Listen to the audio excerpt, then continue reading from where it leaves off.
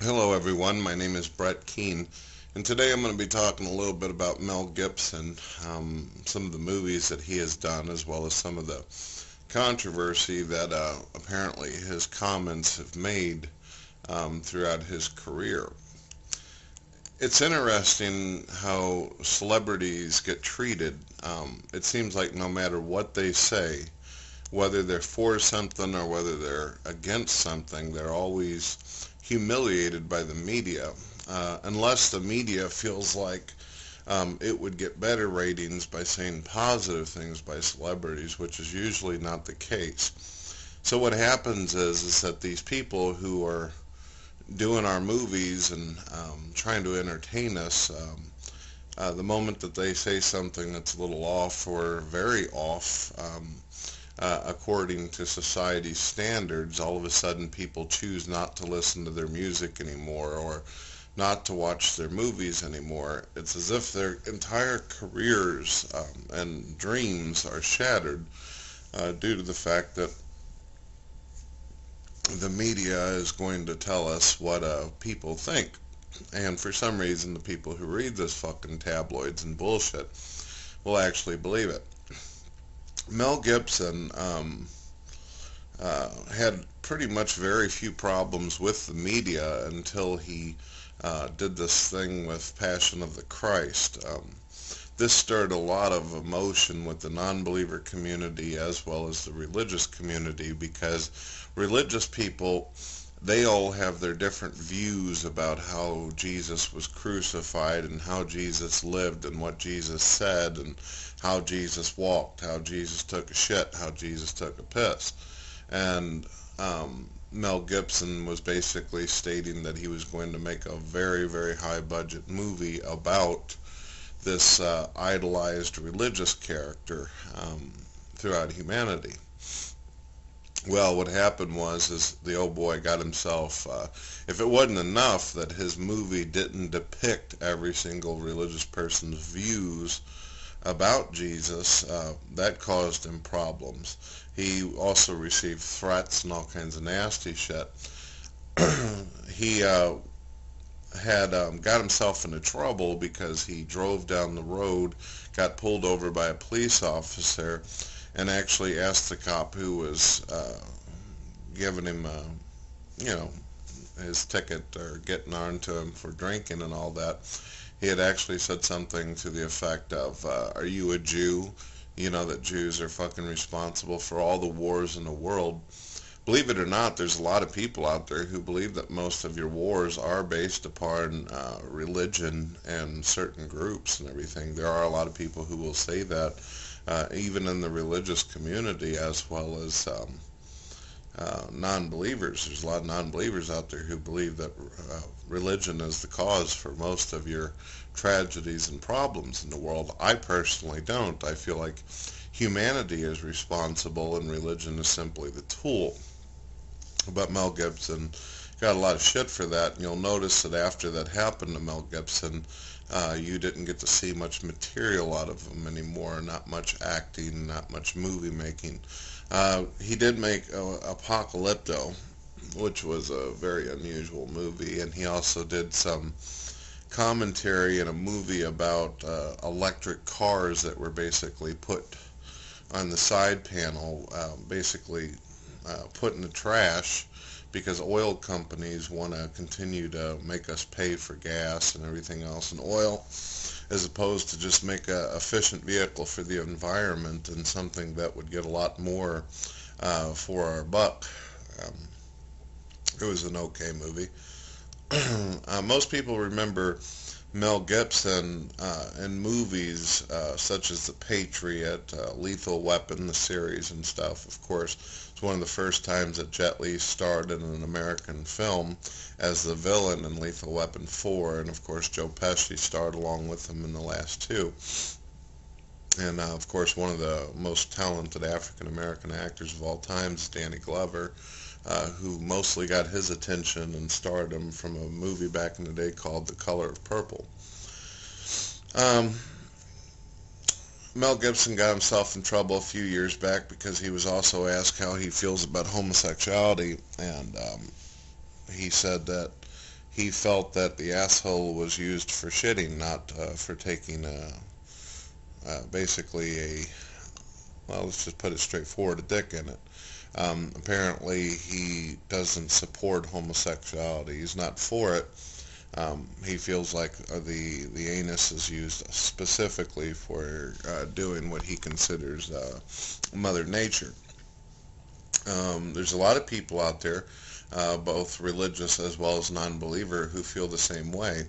But because of his non-support for homosexuality and his views on it, he was considered a homophobe.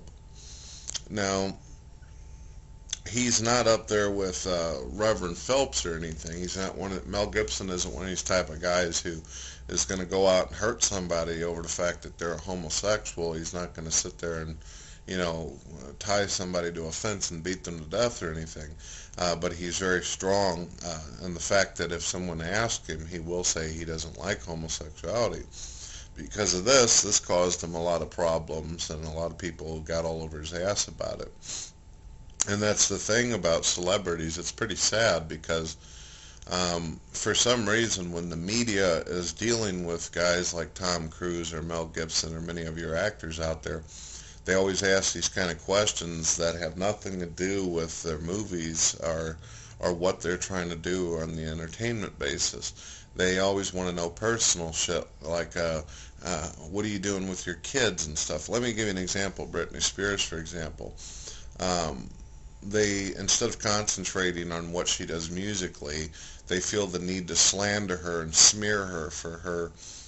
Apparently, she's not, they don't consider her a very decent parent because of some particular situations that have happened with her. So it doesn't matter to me whether Britney Spears is a decent parent or not. If she's not, then maybe she can have somebody else take care of the child or put it off for adoption or maybe whatever. It doesn't really concern me. What concerned me whenever I listen to a musician is the musician good? Does the musician have talent? Do I enjoy listening to their songs when I go down the radio? Personally, I don't really give a fuck about Britney Spears' music. But I have seen too many times in the past, like even Don Henley or musicians of the 70s and 80s that have shown concern for the environment, or they show concern where they start organizations where they're trying to advise children to stay away from drugs. Instead of people praising them for trying to do something or make a difference by trying to get people off of drugs, the media will then say, oh, look at this, Don Henley is one of the biggest drug addicts of all time. Now he's going to tell people not to do drugs. Well, what makes more sense? A person who's actually experienced it, who's actually been through the ringer, who's trying now to tell people that it's not a good idea to do it because this is the kind of shit that can happen, or someone who knows not a fucking thing what they're talking about who's trying to advise. I don't know. I don't know how to look at it, really. I personally don't give a fuck what Don Henley from the Eagles did in his past. I don't care what Mel Gibson did in his past. Unless they're hurting someone or they're fucking killing someone, I don't see no real reason to destroy their careers. I feel the same way about situations like with O.J. and Michael Jackson and stuff, and a lot of people are going to think, whoa, holy cow. Michael Jackson has been basically acquitted. He's been released twice now and said to have been innocent. He has not gotten in any kind of real trouble for any of this shit. The only thing that has happened is smear campaigns over and over and over again.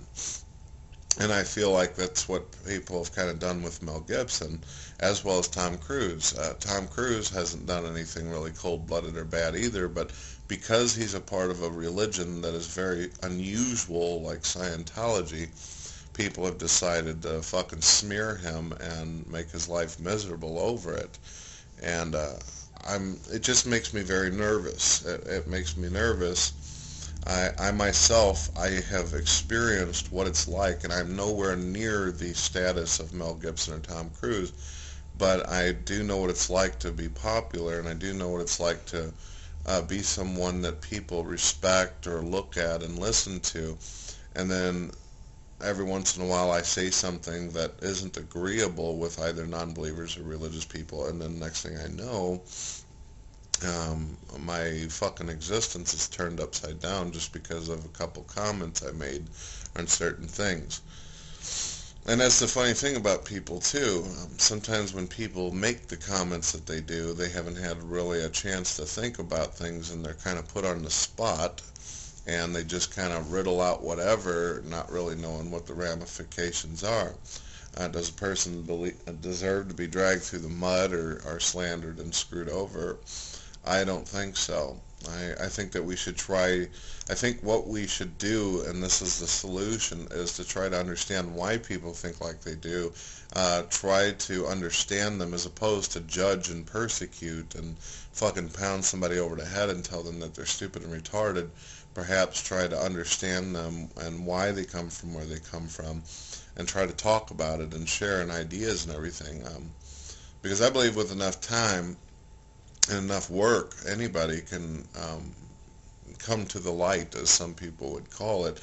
They can come to a better understanding of who they are and why they believe what they believe, as opposed to making a person feel like shit for it. Because if you make a person feel like shit for it, you're not going to change their mind. You're not going to motivate them to do the right thing, I guess, morally, or the good thing, by punishing them or shitting all over them.